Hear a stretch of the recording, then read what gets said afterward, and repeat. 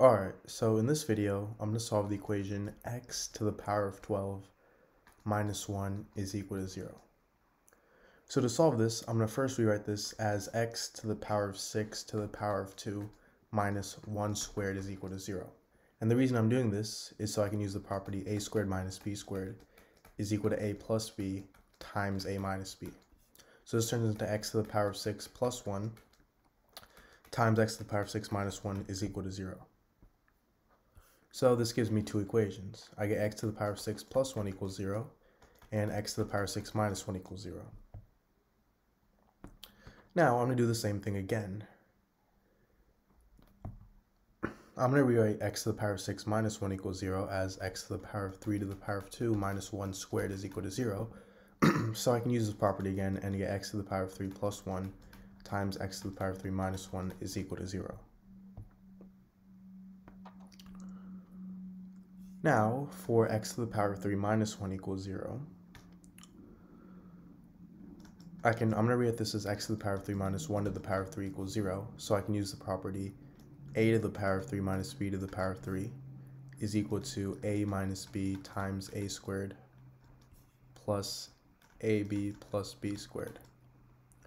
So this turns into a minus b times a squared plus a plus 1 is equal to 0. Sorry, this turns into x minus 1 times x squared plus x plus 1 is equal to 0, which gives me yet another two equations. So now I have x minus 1 equals 0 and x squared plus x plus 1 equals 0. So for x minus 1 equals 0, all I have to do is add 1 on both sides, and I get x is equal to 1. And for x squared plus x plus 1 equals 0, I can use the quadratic formula.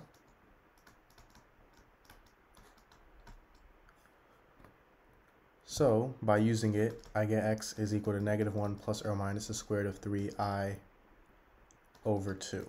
So these are two more solutions. And now we aren't done yet because we also have to solve these. So now I have x to the power of 3 plus 1 is equal to 0. And I'm going to subtract 1 on both sides, so I get x to the power of 3 is equal to negative 1, meaning x is also equal to negative 1. So this is another solution. Now for x to the power of 6 plus 1 equals 0, I'm going to again subtract 1 on both sides. So I get x to the power of 6 is equal to negative 1. And if I take the 6th root, I get x is equal to 6th root of negative 1, which is equal to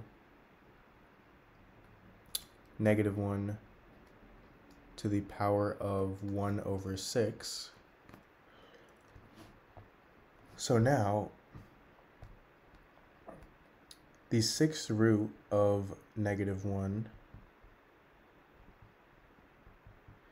is,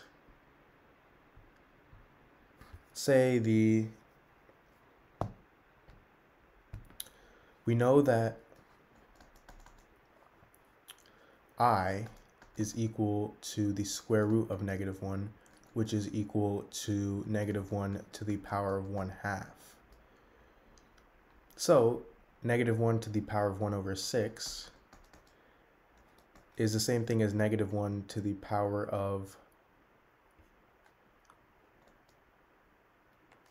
1/2 minus something. So now 1 over 6, or I should say 1/2 minus 1 over 6 is equal to 1 over 3.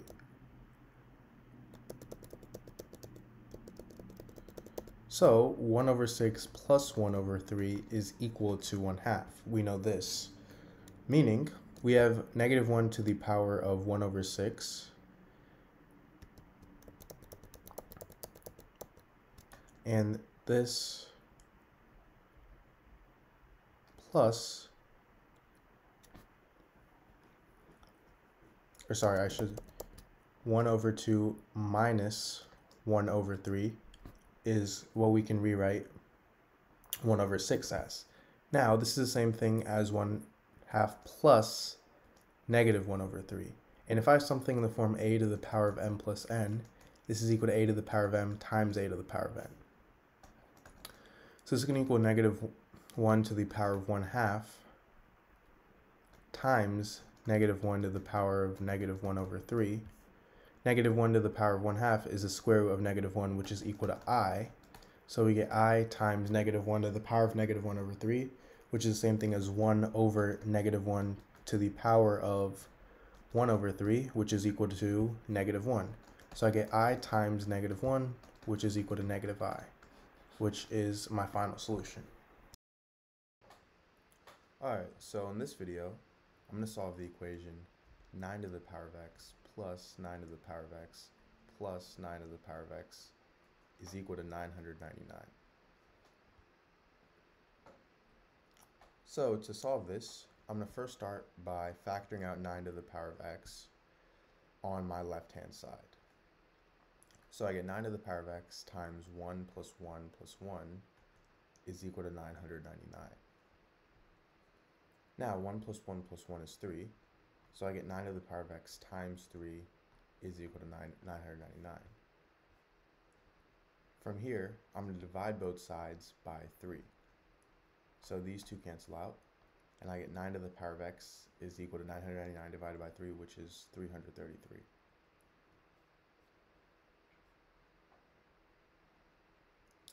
Alright, so from here, I'm going to take the log on both sides. So I get log 9 to the power of x is equal to log 333. And if I have something in the form log a to the power of b, this is equal to b times log a. So log 9 to the power of x, I can move the x to the front. So I get x times log 9, which is equal to log 333.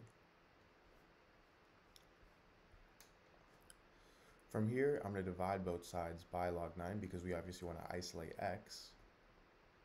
So these two cancel out, and I get x is equal to log of 333 over log 9. Now, I can rewrite log of 333 as log of 3 times 111. And I can rewrite log of 9 as log of 3 squared. Now, we know that if I have something in the form log a to the power of b, I can move b to the front. Another property of logarithms is that if I have something in the form log a times b, this is equal to log a plus log b. So I get x is equal to log 3 plus log 111 over 2 times log 3.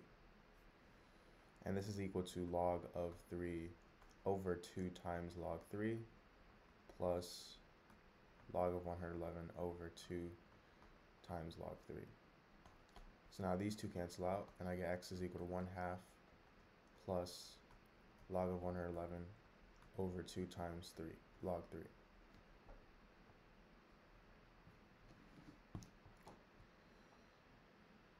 So now log of 111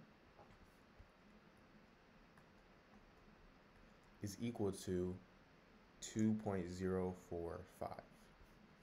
So I get x is equal to 1/2 plus 2.045 over 2 times log 3. And log 3 now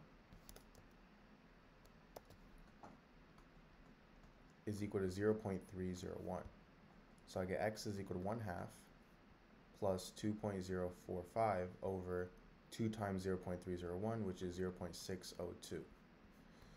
So now log of 111, which is 2.05, divided by 0.602 is equal to 3.397, which is the same thing as 3.40. So if I add 1/2 to this, I get 3.90 as my solution